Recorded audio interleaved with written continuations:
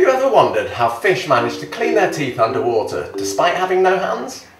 In this episode we answer this and other curious questions about animal interactions underwater. My name is Bertie and this is Borneo From Below.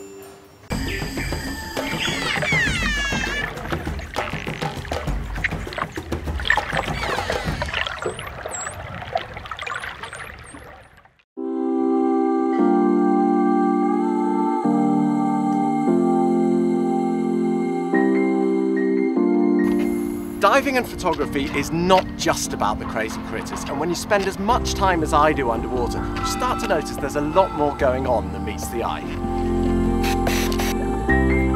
Symbiosis is the collective term for interactions between animals. Here on the healthy reefs around Mabul, there are a number of fascinating examples of symbiotic relationships. First up, let's take a look at mutualism. An interaction where two unrelated animals benefit from one another. This beautiful clownfish and anemone are a prime example of a mutualistic relationship. In short, the anemone provides the clownfish with a nice, safe place to live and hide from predators. In exchange, the clownfish makes sure his home is kept nice and clean, and even helps defend it from uninvited guests. Cool, eh? And here we have another similar interaction.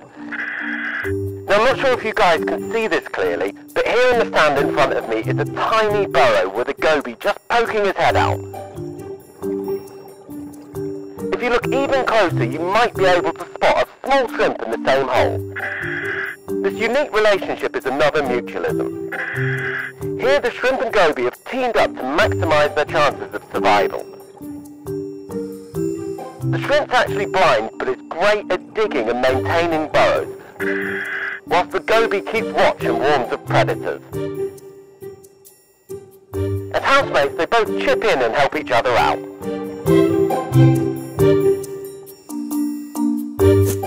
So, in answer to my earlier question, how on earth do fish clean their teeth without hands? Well, here you go.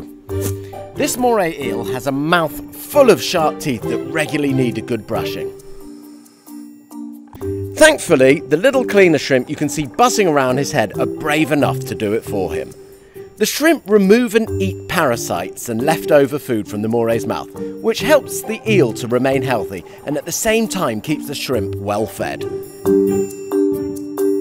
Despite the benefit to the moray eel, he doesn't seem to exactly enjoy the procedure. Turns out even fish don't like a trip to the dentist.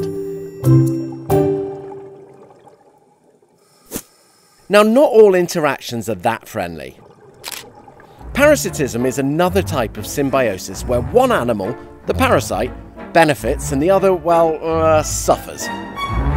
One example is lizardfish and sand gobies infected with small crustaceans and worms. Presumably the parasite benefits by stealing the fish's resources either internally or externally. Oddly enough, they mainly attach to the fish's head.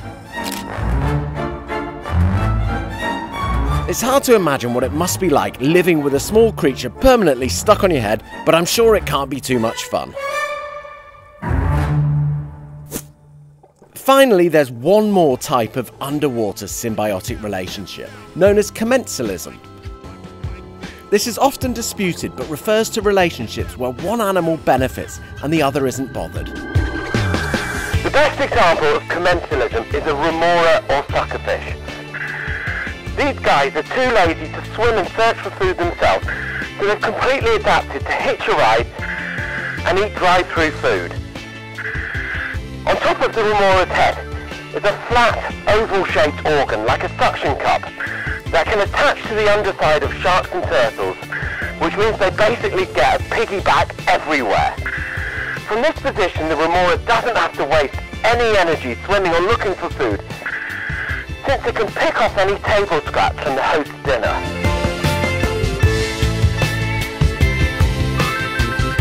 So there you have it. Next time you go diving, be sure not just to look out for cool animals, but also the fascinating interactions between them.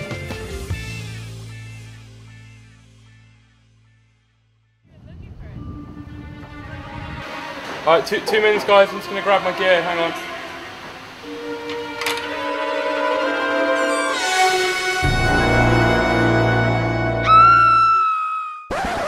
Oh, I've been stuck in there for hours. Thanks for that.